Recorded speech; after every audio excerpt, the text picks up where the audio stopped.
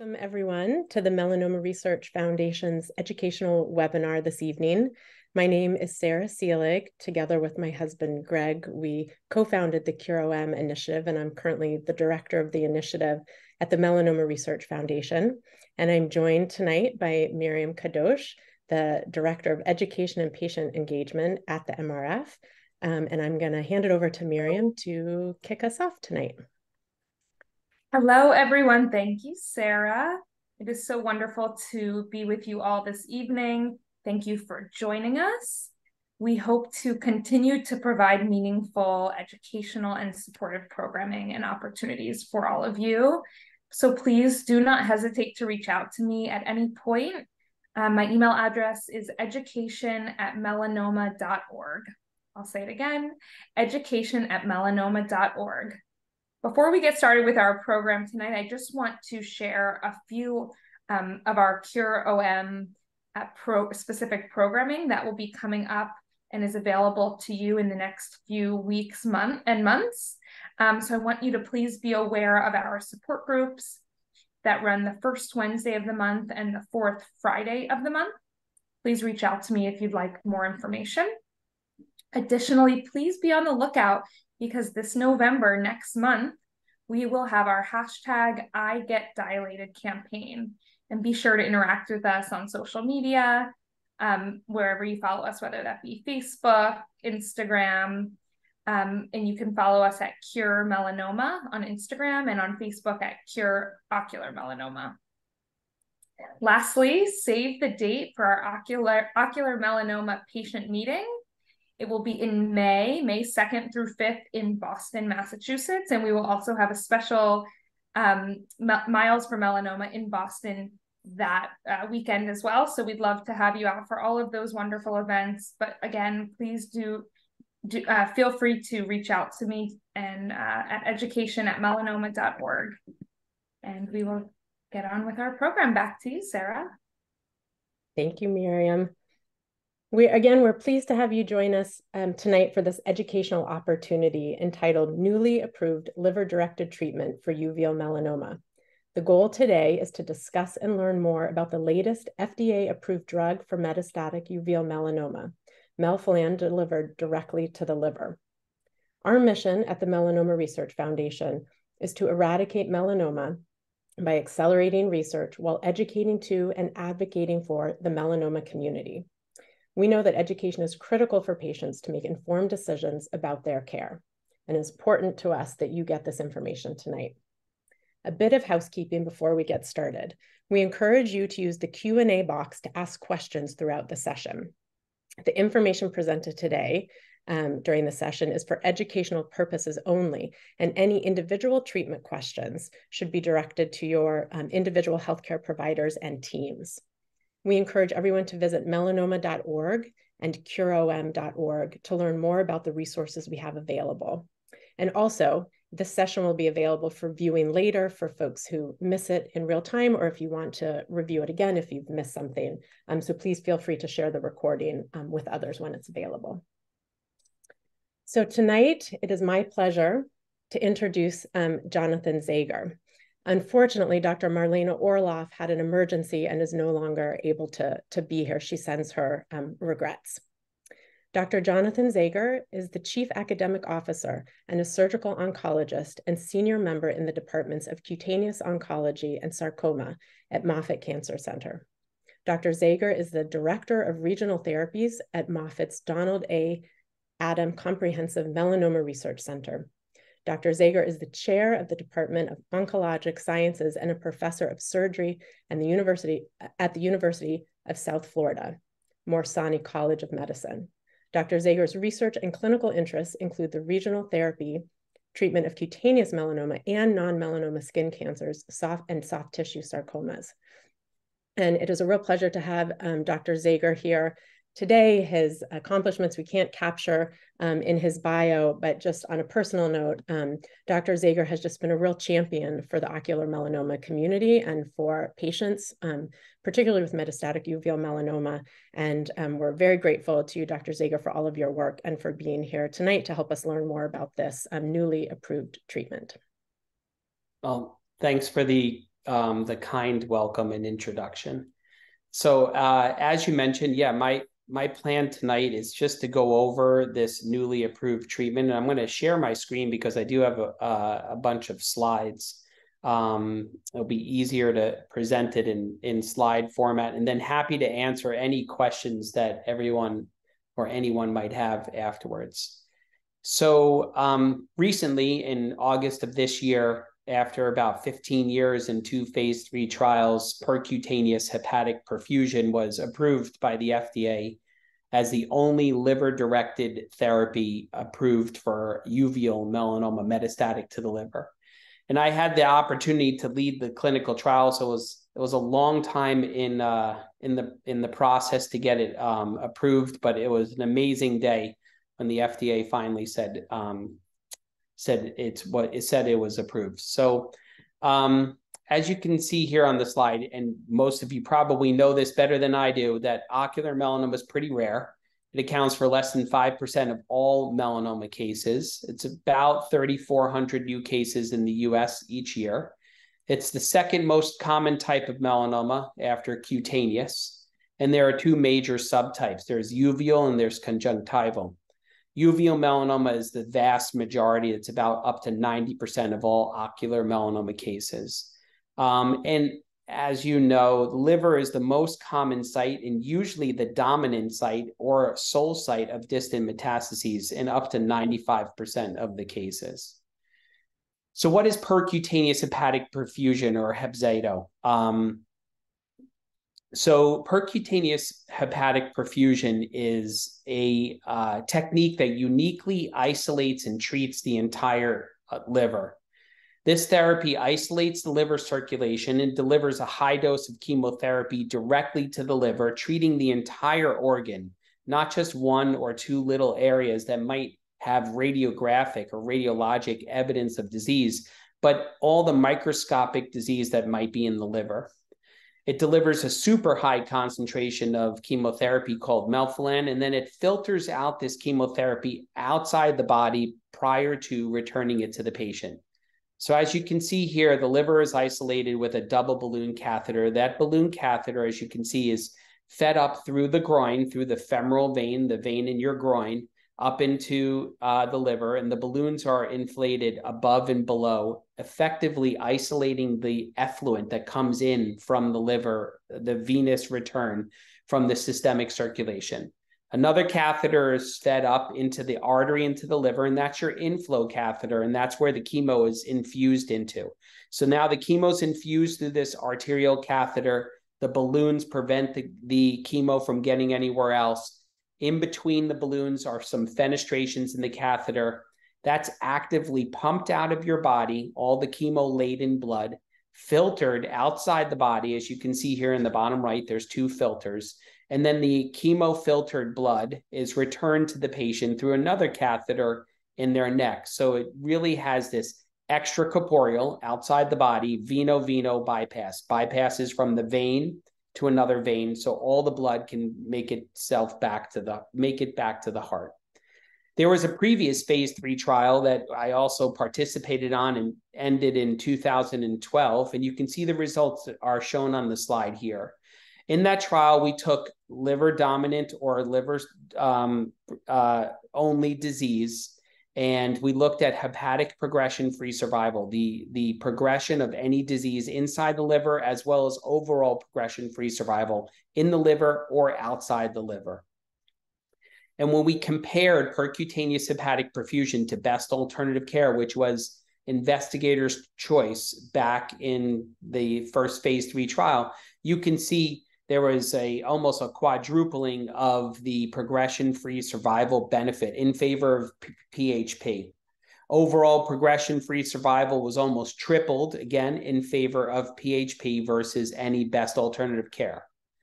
At that point, though, there was the first generation filters. This wasn't approved for a variety of reasons by the FDA back in 2012. So we designed a new phase 3 trial with a second generation of filters. And those results I'm going to show in a moment.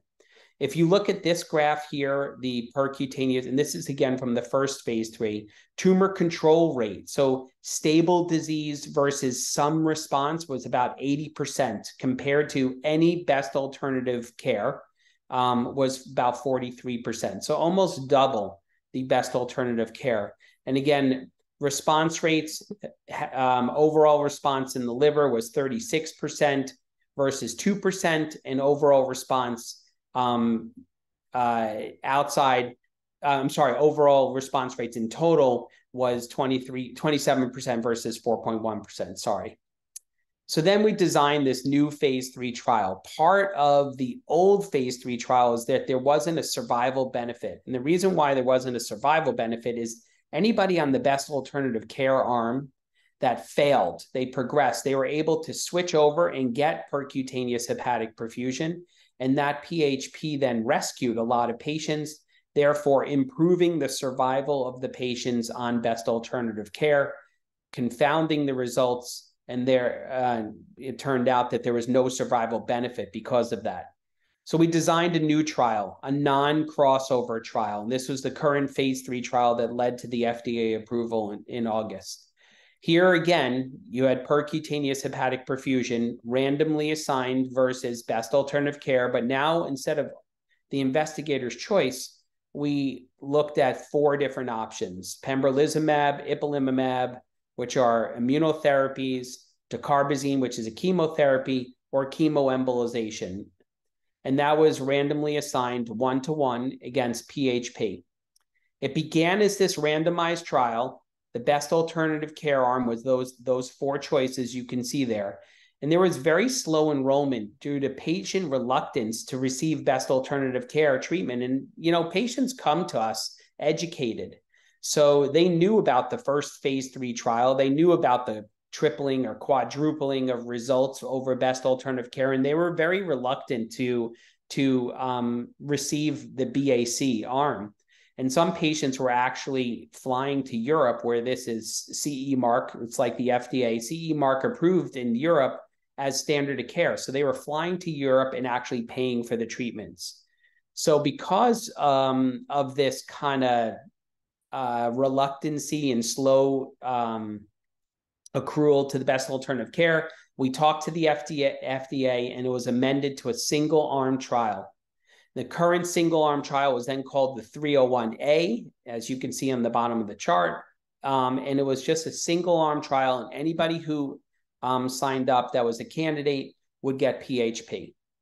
So PHP patients could receive up to 6 individual treatments. They were repeated every 6 to 8 weeks. So it's almost about a year's worth of therapy once you're in the trial.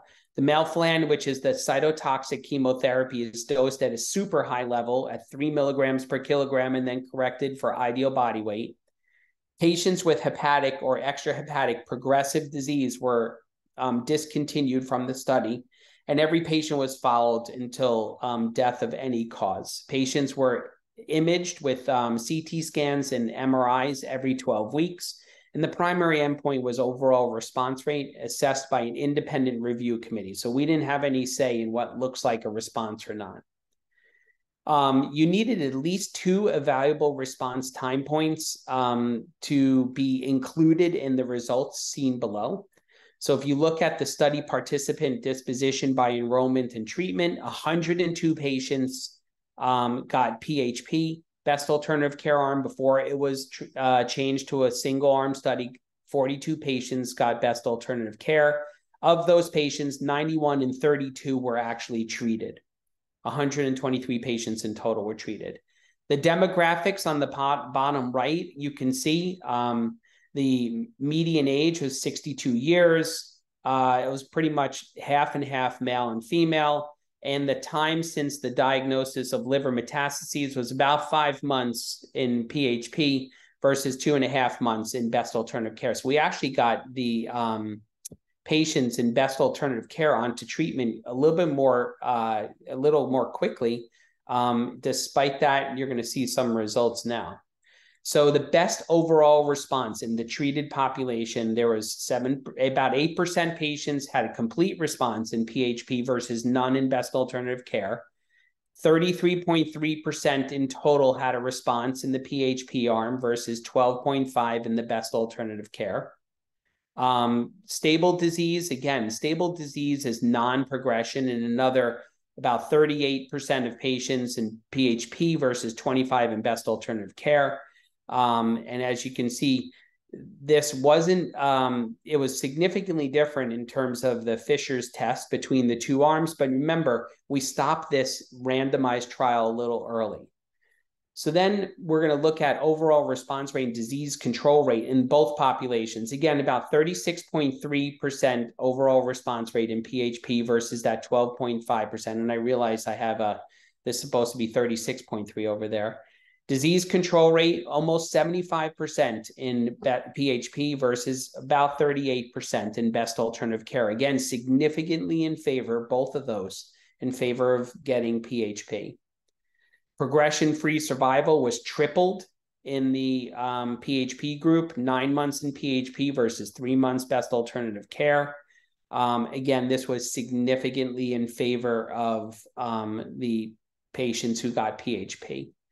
These plots are called waterfall plots, and as you can see here, the downward ticks in the waterfall plots represent tumor response. Anything that's below that dotted line that you can see on your screen is an evaluable response, meaning it's counted as a response on the trial. So there are some patients that go between 0 and -25 on both arms that aren't necessarily counted as a responder. They're counted as stable disease. But when you compare the two waterfall plots, obviously you can see at least half of best alternative care is an uptick, or about a fifth or a quarter of all the patients in best percent change were actually progressors in the PHP arm. The duration of response is important. Median duration of response before any signs of progression was 14 months in PHP. Patients with confirmed CR/PR, again, at two different evaluable time points, 33 patients in PHP and 4 in best alternative care. Patients with subsequent progression of disease out of those 33 and 4 are 16 and 1. And now you can see like just some radiographs of patients that I've treated in the trial. And so the first one here is a 65-year-old male. He only received 2 PHPs. I just saw him a couple of weeks ago. So I would say he's about at almost 3 or 4 years out. So these are old pictures. And you can see he had a lesion here in his liver that's circled in red. After the first PHP, that lesion's getting smaller. And after the second PHP, it's pretty much disappeared. So he had a radiographic complete response that lasted about 4 years. So if this was 20 months at the time of 2021, it's been about just over 24 months since then. So it's about 4 years. Another patient of mine, 73-year-old female, she had 6 percutaneous hepatic perfusions, and she had a partial response. So you can see these big lesions in the left side of her liver, which is the center of your screen, getting smaller. And she did progress in a little nodule just outside of her belly muscular wall that we resected about a year, 20 months, 2 years after her first PHP. And I just saw her a few weeks ago as well. And she still has some minor amounts of disease, but again, about 4 or 5 years out from the start of treatment. Every therapy, no matter what you do, has adverse events. Serious adverse events that occurred in greater than 5% of PHP patients are seen here. And the majority of the patients that get an adverse event are going to have bone marrow suppression. This is usually just observed, not actively treated. We do give a shot of Neulasta, which is a growth factor. The day after discharge, patients usually go home the day after the procedure. The next day they get a shot of Neulasta, and that helps to counteract any of the bone marrow suppression. I would say in my, doing this hundreds of times, the overwhelming vast majority of patients go home day 1 after the procedure, and they're back to work or normal life by the following week, pretty much without exception. And most of these adverse events are just treated with observation and really no active treatment necessary. So in summary, PHP is definitely well tolerated. These patients go home day one. The most common adverse events are those that are bone marrow suppression.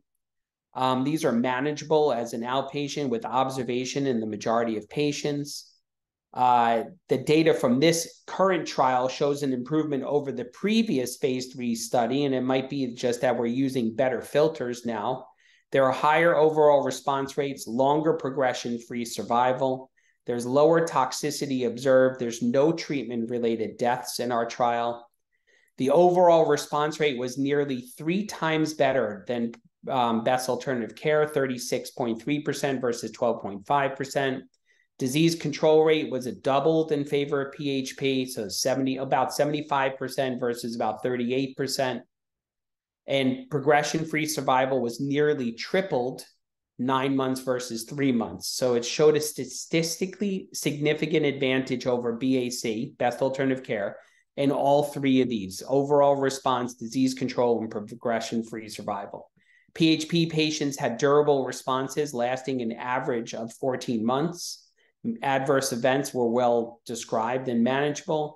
And it really offers this option for patients with this rare indication that's now FDA approved, associated with what historically is a poor prognosis, but hopefully now giving patients some hope and some options, considering that this will be available hopefully by the end of the year or the beginning of next year on the shelf as standard of care. And there are numerous centers in the country right now that are offering it on an expanded access protocol. So it's available for patients now as well. And with that, I will stop sharing my screen. I can always go back to it if you guys want to see any slides, and I'm happy to answer any questions from the audience or Sarah or Miriam.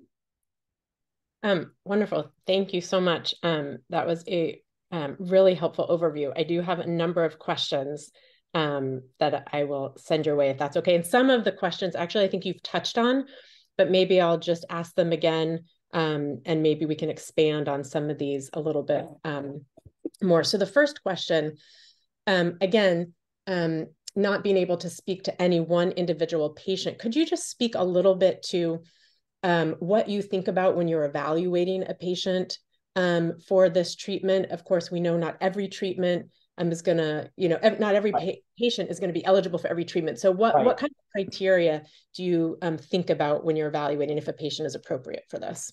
So we evaluate patients. We have to make sure that they're cardiovascularly fit. They have no major cardiac or pulmonary problems.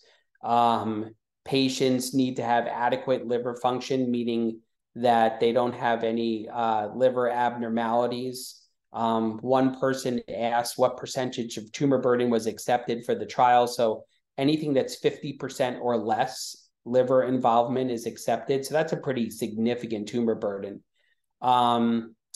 We also look at external disease, extrahepatic disease, So there was another question about treatment available for patients who have metastases outside the liver. So if the metastases outside the liver are treated, stable, and they've demonstrated stability, or there are minimal lesions outside the liver, then we can consider putting patients on percutaneous hepatic perfusion and following those lesions. Or sometimes if there's one or two extrahepatic outside the liver lesions, we'll do some stereotactic radiation in between PHP 1 and 2 and kind of just zap those extrahepatic mets. I'm just going through the questions. I don't know if you want to, or there's another question about HLA status. It does not matter here, and you do not have to be treatment naive. However, in my opinion, PHP doesn't burn the bridge for another therapy, right? So we don't burn the bridge for systemic therapy for Dabuntifusp, which someone was alluding to with HLA status or Kimtrack. However, sometimes going on systemic therapy can burn the bridge for PHP, because if you start with systemic therapy or other types of therapy and your liver disease progresses, and then now you have more than 50% involvement in your liver, whereas before you didn't, then PHP is no longer an option. So I think that if my opinion and my bias is to start with PHP early, treat these patients. And if it fails, and it doesn't work in everyone, I just showed you the data. If it fails, we have other options. The reverse might not be true. Do you want me to come and go through the questions, or do you want to go through them? Yeah, go ahead. I'll interrupt you. I have a couple here that that if they fit in, I'll just interject. So keep going on a roll. Given how resource intensive the therapy, what is a reasonable maximum number of treatments one center can comfortably do? Also, will there be backup trained docs? I can't answer that question. It depends on the center. I did one today. I have one tomorrow. I have one in 2 weeks and one the week after that. So we're doing 4. We had 5. One person declined to go on therapy for the month of October. And yes, there are definitely backup trained docs, including we're training one of my partners to help out with this. So I'm not the only person at Moffitt doing it. When you say durable response of 14 months, liver lesions come back at 14 months or so, can you then resume treatment? So as this becomes standard of care, we can do whatever we want. So if you've responded and the lesions look like they're stable and they're stable for 14 months or more, and then they start to progress, I don't see why we can't start the treatment again on these patients. Right now in the expanded access trial and on the phase 3, that wasn't possible, but when it's standard of care on the shelves, a lot of these nuances from the clinical trial don't need to be necessarily followed. It doesn't have to be so rigid. Is it an option if you've already been treated with chemoembolization? Yes, it is. But again, I would use this therapy first. It's definitely an option, but you know, if you're treated with chemoembo and then immunoembo, and then this is going to be now third line, then my assumption is you're progressing in your liver. Hepzato and Kimtrac being used together might be the future. I've suggested some investigator-initiated studies with the company, and we're in discussions right now to try to think about what the next steps are in combining therapies. I think their focus right now is to get this on the shelves as quick as possible so patients can benefit from it. And once they have a couple of centers up and running, then we can start talking about the next steps. Can you have a PHP after a resection? The answer to that is yes, depending on how much of a resection was done in the liver and how recent the resection was. Can you expand on that just a little bit? Yeah, so I mean, you have to have a certain volume of liver and a certain volume to disease ratio in order to be a candidate. So, and if you had any sort of like Whipple procedure and varied anatomy because of the resection, then this might not be technically feasible. We have to get a bunch of catheters in there, including a big catheter in the IVC. And if things are distorted, then the technical aspect of the actual procedure might not be feasible. So we take that on an individual basis. Can I interject here? And this is a question related to access and patient screening. You spoke a little bit to the timing of access, but what can people expect in terms of, could you just speak again to the timing of access and, you know, kind of looking ahead, what your guess is in terms of geographic access? And for example, right now, if patients want to be evaluated at the centers that currently provide this treatment, how can patients be evaluated? Do they have to travel if they don't live in the area? Do these some centers review scans remotely? Could you just kind of to access sort of across the board from now over the next year? Access is going to change over the next 3 months, probably, right? So right now it's only on an expanded access protocol. So everything is very rigid. It's an FDA-approved protocol. There are no real, ways of going around it. You have to be evaluated at the center that's going to treat you. You have to have your scans there. There are a lot of labs that are, continue to look at safety and all that. And it's somewhat burdensome for the patient. And I can say that, most of my patients aren't from Tampa. They're from all over the country. As far as after the first of the year, let's use that as the next target date. There are centers popping up all over the country that are being currently proctored by my center. They come, they visit, they watch a case or two, then we will go to them. There's a bunch of proctors that will start teaching them how to do it. So my assumption is and hope that we'll have a dozen or so centers dotted across the country starting in the beginning of the year that will be offering it. Right now, there are only 3 centers offering this: Moffitt, UT Memphis, and Duke. So those are the 3 centers that are up and running on the expanded access protocol. And patients would get a referral to one of those centers from their local. Yeah, I mean, as soon as you're diagnosed with liver metastases, you can self-refer, you can get a referral, but you do have to be evaluated with specific tests, scans, labs, and all that to be eligible for the clinical trial. Again, that will change a little bit come standard of care. It'll be less stringent, but right now you need to be evaluated to be eligible. Someone asked about liver injury, not on the list of adverse events. I didn't say it wasn't an adverse event. There's no injury per se, but there weren't more than 5% serious adverse events of LFT elevation. That's why it wasn't listed. Severe thrombocytopenia. Some patients who have a very major leak of chemotherapy that we can't control with the balloons and the filters because they have some varied anatomy might get some thrombocytopenia that resulted in them being excluded from the trial. But again, in real life, I don't have to target 6 to 8 weeks. If it takes 12 weeks or 14 weeks for that patient to bounce back, we can consider doing another treatment after that. In the trial, they'd be excluded. In real life, we can take it on a patient-by-patient basis. Is it worth having after removal of a solitary met to ensure there are no other mets? So in my opinion, you should never have surgery for ocular melanoma metastatic to the liver. It's a miliary disease, meaning it's dotted all around the liver. Whether you can see it or not, that is the natural history.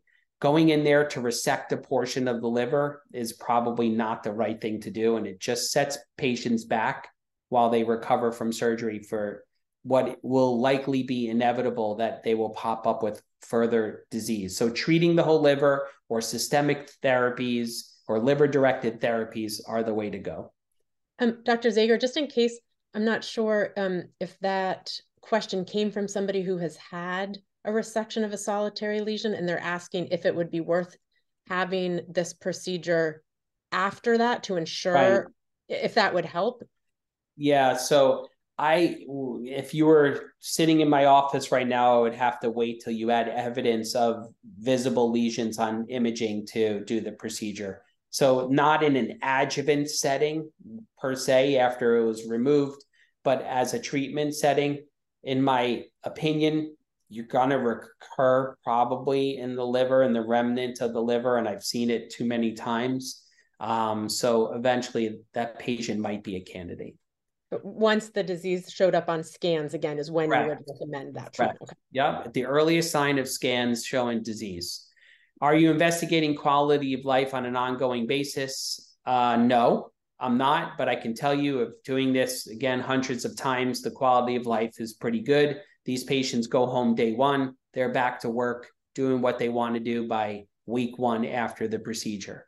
Can you expand? You've mentioned that patients go home day 1, they're back to work the following week. Could you just expand on the patient experience a little bit more? How much prep they need, how many visits to you ahead of time, and then typically they're overnight in the hospital a night. And then we've heard a little bit about the adverse events, but kind of what are the typical side effects that people experience during that time?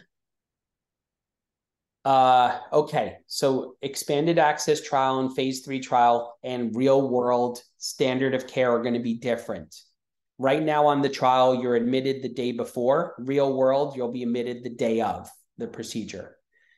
Right now, you go home day 1, and in real world, you'll probably go home day 1. You stay over in the ICU one night, you get discharged straight from the ICU. As far as adverse effects, you might be tired for a few days just because of the procedure itself, but usually there are no visible or tangible adverse effects that the patient can describe other than being a little tired, The procedure is not painful. Labs are really silent, right? You don't know your labs are deranged unless there's a major problem, or you don't know if they're abnormal. And oftentimes they're not that abnormal. So you really wouldn't know that you had abnormal labs if we didn't draw them. That's about it. The quality of life, in my opinion, now I haven't had it done to me. Maybe with the next Melanoma Research Foundation, we can have one of my patients talk, but I think their quality of life is pretty good. Another patient asked about washout periods. Right now, chemoembolization is 30 days washout period, and any immunotherapy, systemic therapy like Kimtrac or Ipi-Nivo is 8 weeks. That might change. That will change in standard of care. Probably keep it at 30 days for either of them, chemoembolization or systemic therapy. Right now on the trial, it's 8 weeks for systemic therapy. Is PHP different than chemostat? No, chemostat. It's the same thing. It's the exact same thing. It's just called chemostat in Europe, I think. PHP is what I call it. And Hepzato is what the FDA and everybody else calls it. Are Canadians eligible? I don't know the answer to that question.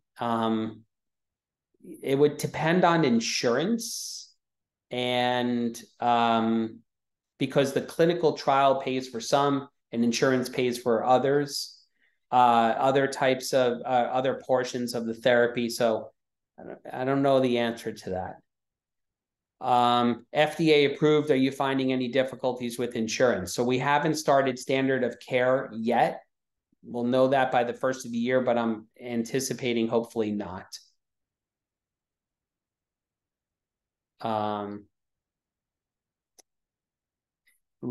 Off-label use for other liver-dominant cancers, or would your center only perform? Yeah, might be. We might use it off-label for other liver-dominant cancers as it's on the shelf. But again, to do so, we need some sort of permission from the insurance company to go ahead and use it off-label.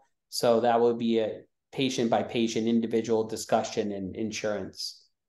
And then the last question, is this a plan B? I'm not sure I understand that question, Trisalis. And is this a plan B? I'm not sure if that is asking if, or maybe a way to interpret that would be, and you've spoken to this a little bit, how you would approach different liver-directed therapies.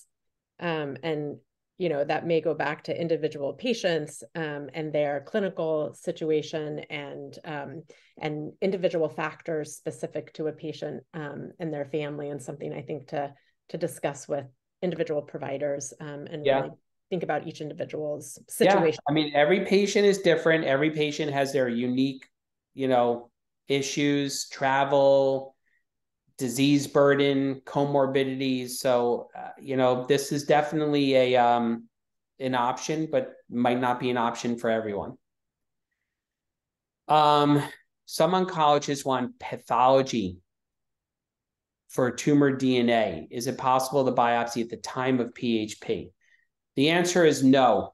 I'm not sticking a hole in a lesion and then putting chemotherapy in the liver and fully heparinizing a patient and, you know, putting that patient at risk for bleeding or any other problems during the procedure, but absolutely would help set up a biopsy a week or two before the procedure without a problem. Actually, as a matter of fact, we at Moffitt have a tissue protocol that we'd love to get some patients on as well. Age limit, no. Perhaps you don't know, but how do you cost comparison? It's going to probably be around the same cost, but that's something to ask the company. May you answer this? How fast do you expect the treatment to be available? First of the year. And that, I'm assuming, also we'll be hearing updates on availability and that will be available on our website and other websites, the company's Right. website, et cetera. I think that information will be forthcoming, and we'll make sure the patient community is aware of that as well. Jefferson will be offering it, and I wish Marlana was on the, Dr. Orloff was on the call tonight. They are not participating on the expanded access protocol for one reason or the other, but they will be offering the procedure as standard of care once it's available. And again, if I had to pick a date, I would shoot for the first of the year for that. The company's working as fast as they can to get this available to as many patients as they can, as quickly as they can. Dr. Zager, do you think are there any questions that we missed that patients typically ask you or that you cover in clinic? No, I mean, usually it's just they ask pretty much all the questions that have been asked tonight about access. How am I going to feel afterwards? So, all right, I can talk about how you're going to feel. There are 6 treatments, right? The first treatment, you're going to feel like a Mack truck hit you, but you're not going to be in any pain. You're going to be like, whoa, what happened? And every treatment after that, you feel a ton better. So half of it is anxiety and not knowing what's going to happen. And treatments number 2 through 6, the patients do better. They feel better. They recover more quickly. Even in the recovery room, when we're taking the catheters out of their groin, they're better. So it's a physiologic operation, not a painful operation. So it's hard to explain. Expanded access is a program where the FDA allows us to offer a procedure between the clinical trial results being presented to them and the standard of care product being available. Not every company can mass produce the product and have it available in every corner of the country. So it allows certain centers to still offer the treatment on a protocol that the FDA has approved. It allows the company to gather some data still while they are gearing up to roll it out as standard of care. Cleveland Clinic is on the list of wanting to have the procedure done. Cedars-Sinai, UCLA, Stanford on the West Coast are 3 of the centers that in Oregon are 3 of the centers that are on the list that have met with the company that are looking forward to offering this. And yes, it's done under general anesthesia. There are some blood pressure swings when we hook the patients up to the filters and the bypass and all that. So we really need experienced anesthesiologists to kind of mitigate those blood pressure swings, and it has to be done under general anesthesia because of that. All very helpful information. I just want to also voice over and echo a comment in the chat of just appreciation to you, Dr. Zager, for all of the cutting edge work that you've done in this area to help bring this to patients, and for taking the time to be here tonight. And I agree, having a patient speak is something that we want to do soon. And I think to the quality of life piece, just a little plug for the Vision Registry, because that is somewhere where we can look at patients who have had different treatments and follow quality of life over time and do comparisons. And we have our updated data report that will actually be coming out in the next couple of weeks. So that's something we could think about too. And just a lot of thank yous coming in. So just to echo that. And I want to mention, there was a question of where to find this recording after we close out tonight. And there will be a link to the Melanoma Research Foundation's learning platform in the chat. And so this can be accessed on demand in the future. Dr. Zager, any closing thoughts tonight before we sort of close out? Can't get the product out there fast enough. Sounds like a lot of people are going to want it, need it, and hopefully it's going to help. It's going to help a lot of people. So I know the company is actively looking at as quick as possible to get this standard of care, other centers up and running, and it'll happen. Hopefully, again, first quarter of next year is the target, I think. And as those of us who are or have lived with the influence of this disease, nothing can get out there fast enough. So, you know, just feeling that sense of urgency and appreciating you and the company and everybody who's working so hard to get this out there for patients and their families. So thank you so much, Dr. Zager. And with that, I just have a few notes and reminders. Again, please be aware of our upcoming support groups that run the first Wednesday of the month and the fourth Friday of the month. These are virtual.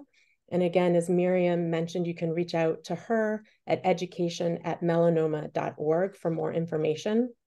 And again, please be on the lookout for November's #IGetDilated campaign. Be sure to interact with us on social media, following Cure Melanoma and Cure Ocular Melanoma on Facebook and Twitter. And lastly, I hope you'll all save the date for our next in-person patient meeting. This past year, of course, we were down near Dr. Zager in Florida. And in 2024, May 2nd through 5th, we will be in Boston, and it will be in conjunction with the Miles for Melanoma event in Boston. And hopefully we'll have updates on a lot of what we discussed here tonight at that time as well. At the end of this webinar, there will be an evaluation that will pop up in the browser, and we hope you'll fill that out. The more feedback we get from you all, the better we can orient our programming to your needs. And again, please visit us at melanoma.org and cureom.org to learn about additional resources or reach out to us at any time. Again, thank you all for joining, and thank you so much for your very thoughtful questions. I learned a lot tonight from all of you, and thanks again to Dr. Zager. All right, take care. I'm happy to answer more questions. If you guys get them, you can pass them on to me. Great, thank you for that. All right.